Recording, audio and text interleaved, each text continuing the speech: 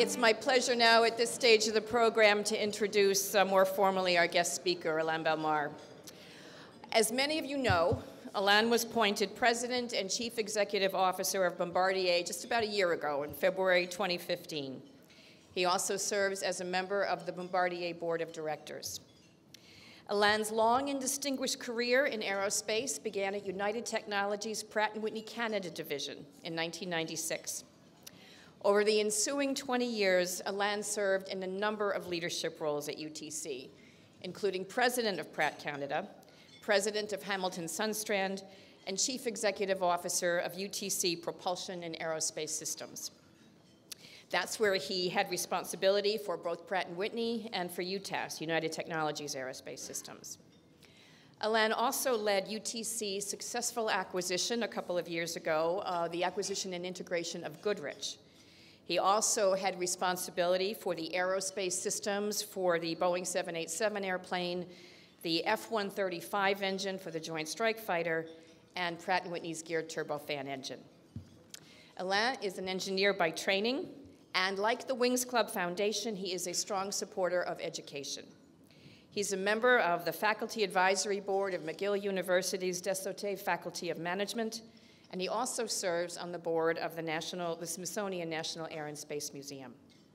Now, Bombardier is riding a high at the moment after some big wins at Air Canada and Delta. I'm sure Alain will talk about that and some other things going on in the company and in the industry. So please join me in welcoming Alain Bellemare.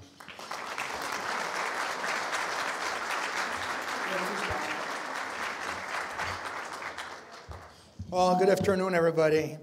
It's a pleasure to be here. I was just thinking, I have this script here. It's full of secrets. And then I was sitting next to Jean-Rosan Vallon, Dassault, and then I saw Mark Byrne, Gulfstream, so I'm changing the script. So I'm not going to change, but it's great to be here with you, and great to see so many friends, real friends, and customers, and partners, and competitors.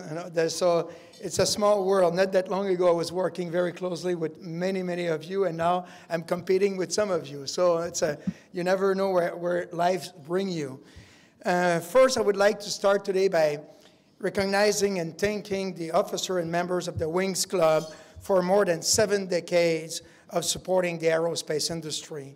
I also applaud the work that is done by Wings Club to encourage young people to pursue careers in aviation, making sure that we have a strong pipeline of talent and future leaders. I have a son studying in engineering, so for me, it's something that is close to my heart. And like many parents in this room, we understand what it means to have your son studying in colleges. So I know that we have a table here. We've mentioned that earlier, a table of students from Vaughan College. A special welcome to you. I don't know where they're sitting. They're in the back. You're way too far in the back. Make sure that you have your resumes ready, and you just wait at the end there, and you give it to people, and it works. You know, at our annual shareholder meeting, there's like during the Q&A period, there's a guy that just showed up, took the mic, and said, like, I have my resume with you. Would you hire me? And we gave him an interview. I don't know if we're going to hire him, but it's pretty audacious. So I think that I would encourage to try it. Again, my thanks to the Wings Club for supporting and providing opportunities to the next generation of aviation professionals. You can continue to count on our support. My plan this afternoon is to give a brief overview of Bombardier and talk about the turnaround plan that we're executing right now, share my thoughts on the long-term outlook of commercial aero market, and I'm not sure if I'm going to talk about the C-Series. I'll think about this as we go along. Obviously, I will, big time. And I will take a few questions.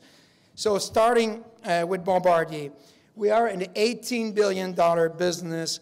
We are a leading manufacturer of planes and trains. We operate in 28 countries around the world. We employed more than 65,000 people, including more than 11,000 engineers. We have 4 business units. business aircraft, commercial aircraft, aerostructured, and transportation.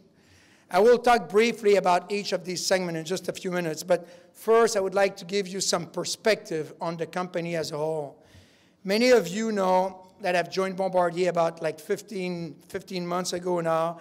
At that time, the company was facing major challenges. The company took on too many development projects and would spread itself too thin to fulfill its ambitious goals. It was clear that some tough action would be required. At the same time, the company had tremendous potential. Bombardier was investing and developing game-changing aircraft, the C-Series and the Global 7000, 8000. But to unleash the full potential of these aircraft, Bombardier had to address its near-term challenges, and that's exactly what we are doing right now. So shortly after joining Bombardier, I launched a 5-year turnaround plan with key specific goals: returning the company to profitable growth, leveraging these major investments that we were doing in new products to deliver superior value to customers and to shareholders, and at the same time ensure our long-term competitive position. Our turnaround plan has 3 phases to it: de-risking the business, rebuilding earnings power and free cash flow performance, and deleveraging our balance sheet. Last year, our focus was on de-risking and stabilizing the business, and we made huge progress. We secured $5.6 billion in additional liquidity, the right level to execute our turnaround plan and to make sure that we were going to move forward with our C-Series and Global 7 development programs. Most importantly, over the last year, we assembled a world-class team, a team with deep industry knowledge, turnaround experience, and a track record of delivering value to customers and shareholders. And today, we have a very strong leadership team, and including Fred Cromer, Colin Ball, Peter von Castelos, who are here with me. So thank you guys for doing what you're doing every day. This is a team that I spent a lot of time rebuilding. We have some here in the room, but we've changed 80% of the leadership team at Bombardier. And I tell you, a business is all about the people and the leaders that you have, and they're making a big difference. We work well together, we complement each other very nicely, and we're all focused on executing programs, driving operational efficiencies, reducing costs, and delighting customers. And while we still have a lot of work to do, I am very pleased with the progress that we've made so far. Looking ahead, our 5-year goal is to grow revenue to more than $25 billion while expanding margins. 2016 is a year of transition, and so far we're tracking on plan. So let me now give you a quick look at our business segment. Starting with Bombardier Transportation, our rail business, since we're just a few hundred yards away from Grand Central. While most of you know Bombardier as a leading commercial and business aircraft manufacturer, we're also a global leader in rail technology, with over 100,000 rail cars and locomotives around the world. With revenues of $9 billion, we are a market leader with the broadest portfolio of products and services in the industry. Our portfolio includes light rail systems, metros, commuters, locomotives, and high-speed train. Our products can be found across New York metro region, including 1,800 subway cars right here in Manhattan, and another 1,000 units on the Long Island and Metro North rail lines. We also provide Amtrak and Acela trains and the AirTrain system at the JFK and Newark airports. Similar to our aero business, the long-term growth potential of the rail business is very strong, and it's largely driven by some mega trends: urbanization, a growing middle class, and also the need to connect people more efficiently. The New York City area is also an important region for Bombardier business aircraft. Over the past years, Teterboro has led the country for departure and arrivals for charter, fractional, and general aviation flights. In the near term, the business jet market continues to look challenging, especially in emerging markets, and this is why we took our production rates down last year. Longer term, we see strong growth potential, and our 10-year delivery forecast predicts roughly 9,000 business aircraft valued at almost $300 billion. And of course, the biggest driver of that growth will be GDP and corporate earnings growth. At Bombardier, we have the best business aircraft franchise in the world. So I'm sorry, Mark, and sorry, Jean. And I really hope that you're going to win this.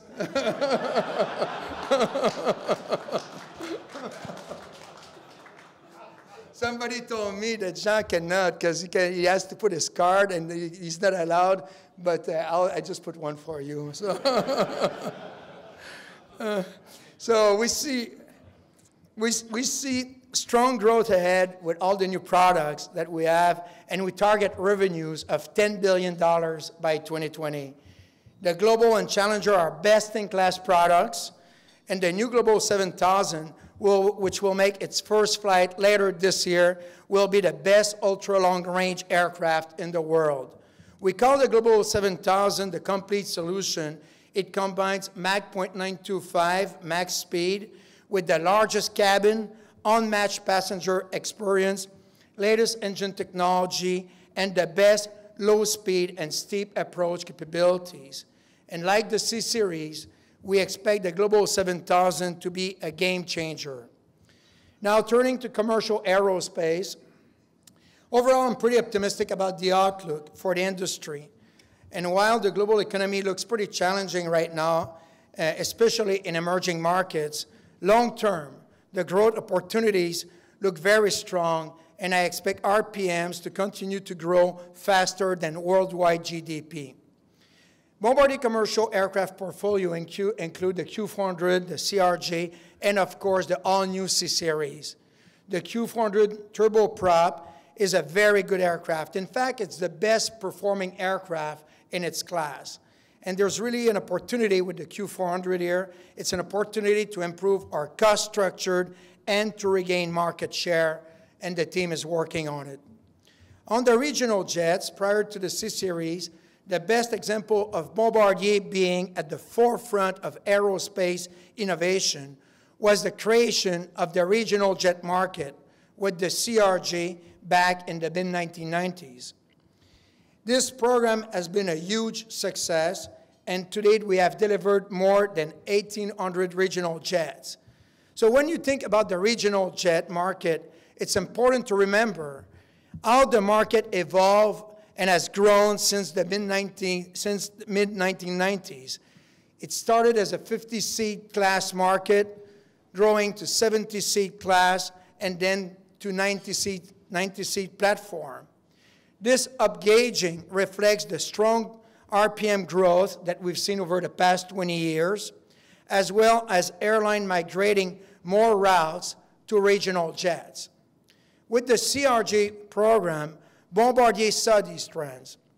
Bombardier recognized that the regional jet market would continue to evolve and upgauge, creating a strong market for the 100 to the 150-seat class segment, a space that was not really being addressed efficiently by anyone until the C-Series. We project that the market size for this aircraft, 100 to 150-seat class, is about 7,000 aircraft over the next 20 years. And again, the C-Series has been specifically designed for this market. So where are we with this game-changing aircraft? First of all, the program is on schedule. The C-Series will enter commercial service on July 15 with Swiss. The route is Zurich to Paris, and the flight is completely sold out. So if you want tickets, you can ask Fred. I think that he's got 5 in his pockets. Second, we are very confident that the C-Series will exceed all of its performance and reliability target. We are right now totally committed to delivering an amazing experience to customer. We have the right plan in place, we have the right resources in place, and the right team in place to ensure a flawless entry into service. Third, with the certification of the aircraft now done and entry into service approaching, we are seeing good momentum and strong campaign activity.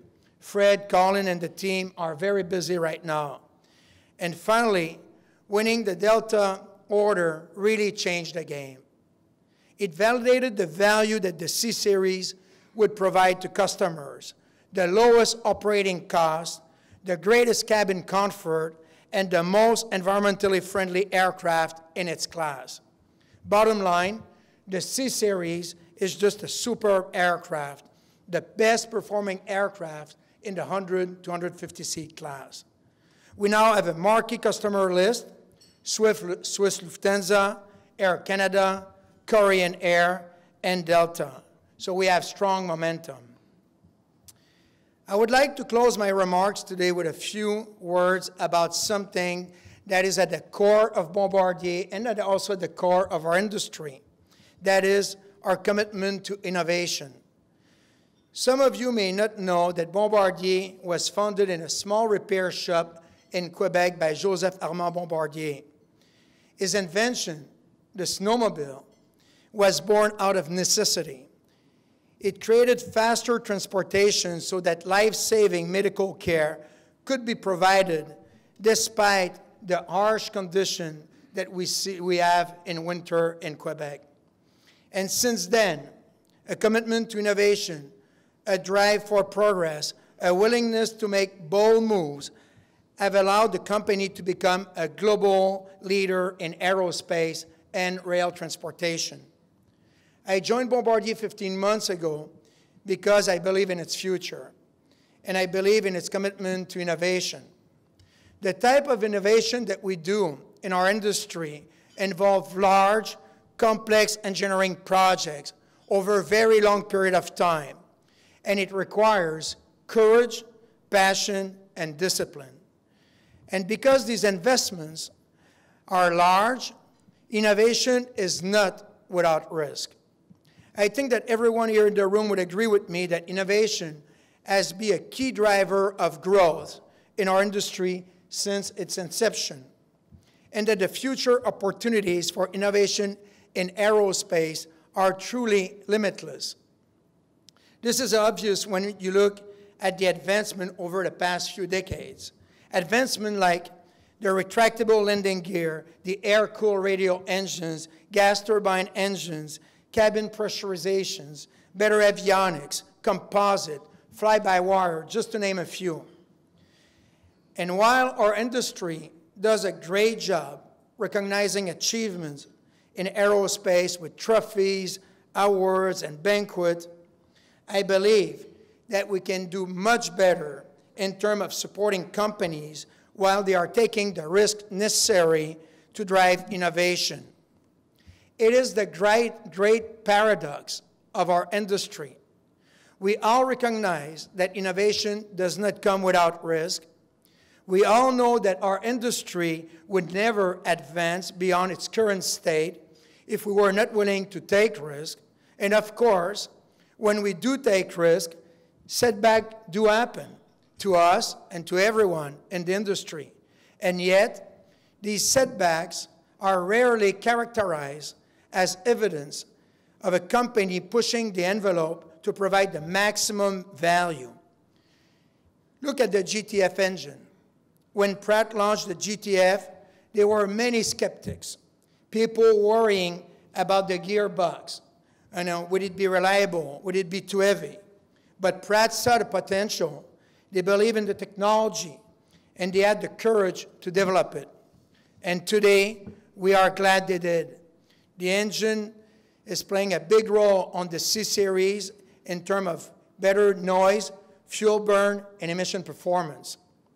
Another great example, skepticism about the feasibility of the CRJ was widespread when we launched the program. In the end, the CRJ became a huge success and has allowed airlines to better serve customers. As an industry, we should be more vocal in applauding companies that are willing to take risks, to push the industry forward. History has shown us that in most cases, when aircraft manufactured or engine manufactured push the technology envelope, everyone, passengers, airlines, and the environment, all see tremendous benefits. And this is the case with the C-Series. I am confident that when the history on the C-Series is written, our past issue will be largely forgotten. People will recognize it as a big, bold move and as a game-changing aircraft. People will remember that we correctly predicted the strong market demand for 100 to 150 seat class aircraft, that we correctly decided that the market would be best served by a brand new clean sheet aircraft, and that our approach resulted in a superior product, a real step change. And finally, as the benefits of the C-Series became clear, the industry needed to respond with their own upgraded products, which has driven the entire industry forward, resulting in more options for airlines, a better experience for passengers, and a much lower impact on the environment. So as you can see, I am very confident in the future of the C-Series. So in conclusion, Bombardier is a great company, a global leader in trains and planes with superb products and technology. We have been through a pretty rough patch, but we have turned the corner. We have a well-defined 5-year turnaround plan and a great team to execute it. We will soon unleash the full value of our investments in the C-Series and the Global 7000 as they entered into service. So I am very proud of what we've done over the past 12 months, and I know that we still have a lot more work to do. But I am confident in our ability to keep creating value for customers and for shareholders, and I'm very optimistic about our future. On this, I want to thank you for being here today, for taking the time, and I will take a few questions.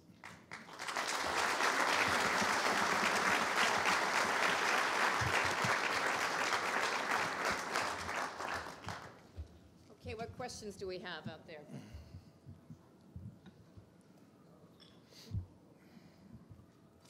Thanks, Alain. Joe Denardi from Stifel.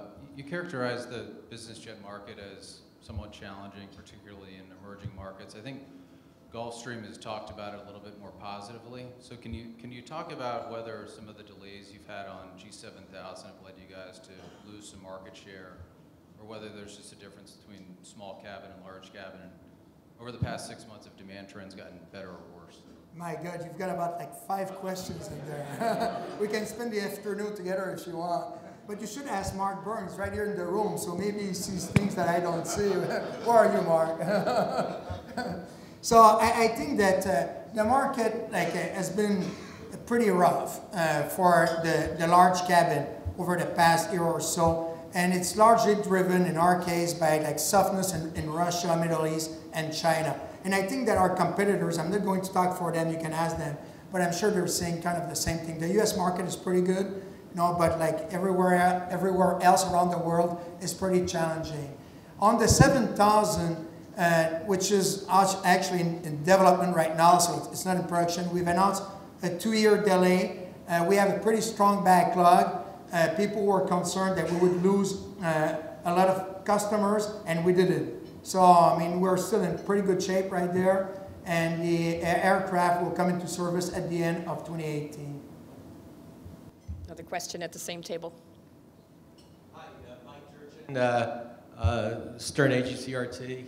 I was just wondering, Republic Airlines has an order for 40 CS300s. I was wondering whether or not the Delta order has replaced the Republic order, or is that still part of the Republican order part of the order book? Thanks for the question. The Republic order is still in the backlog, but it's not in the skyline. So we'll see where it goes. I mean, right now we're still working with them, so the team is close to them. I mean, I wouldn't say the Delta order has replaced the Republic. I wouldn't see it this way. It's more like the fact that we have 370 aircraft in the backlog right now, and we were targeting 300 at entering to service. So, I mean, if you take a few aircraft because out of that backlog because of softness or for whatever reason, we will still be in a very good, solid position. So, and we have a very strong potential with the options and letter of intent that we have so that we can eventually convert. So I don't see that as one replacing the other. I see the Delta order validating the credibility and the performance of the C-Series, and this is giving us tremendous momentum right now. And I'm very pleased with the quality of the backlog. I did mention it, and I'm going to mention that again. And we didn't get all the credit when we won the Air Canada deal because people thought that was like a national play, you know. Many of you here in the room know Air Canada, and you know that the team would not make a compromise on selecting an aircraft that doesn't fit their mission profile or their mission needs. So, but when we got Delta in, it all of a sudden we started also to get credibility for Air Canada. So, big deal this year. Air Canada, Delta, strengthening the backlog, good quality marquee customers. And I see some here in the room, and one is sitting at my table, and hopefully we can get some more.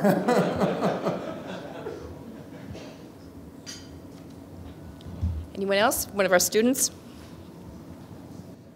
Hi, I'm Otha. Nice to meet you. Thank you for the advice earlier, but as a young college student, I would like to know, is there any more advice that you have for us and things that you've used to become successful in the industry? Oh, that's a good question. It's a tough question. Everybody here in the room has an opinion on this. I would say it starts with your commitment to education, your willingness to learn. It's continuous learning. I think that you're very fortunate to be surrounded with people in this room who are learning all the time, and that's the beauty of aerospace. That's the beauty of aviation. I mean, we keep evolving all the time, so I think that you are starting at a very good place. Your commitment to be successful is very critical because, I mean, it's not going to be a straight line. I mean, there will be some periods that are probably going to be a little bit more challenging. Don't give up. Keep going. Try to get some experience that are relevant to your field of interest. So that if you can get summer jobs that will bring you to a better place, I mean, you should look at this. If you want to push the envelope forward, you're going to need to work hard. I mean, there's nothing in this world that is easy. I mean, you have to work for it. So I would just encourage you to keep going at it. Okay, I think we're good on questions. Alain, thank you very much. Thank you. On behalf of the Wings Club.